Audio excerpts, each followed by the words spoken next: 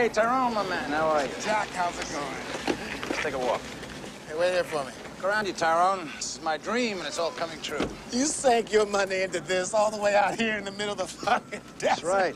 You know why it's going to be such a little gold mine? Do tell me.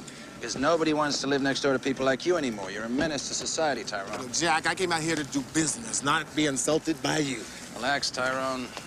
Just like houses, friendships need strong foundations. Hey, Smitty, come here. Come here. What's wrong with you? Don't I pay you good? Don't I take care of you? Sure you do, Jack. Yeah, what's the stupid business you and Billy tried to pull off? It was a good plan. It worked. It didn't work. It didn't work. You got nailed first time out. Nobody who works for me goes into business for themselves. You understand what I'm saying? Don't you see how that can jeopardize everything? Right, Tyrone? Whatever. Especially trying to pop an armored car. Okay, Billy got caught.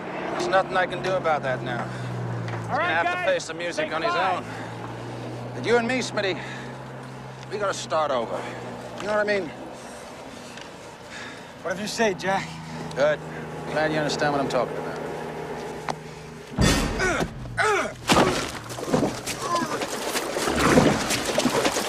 Now we got a relationship we can build on.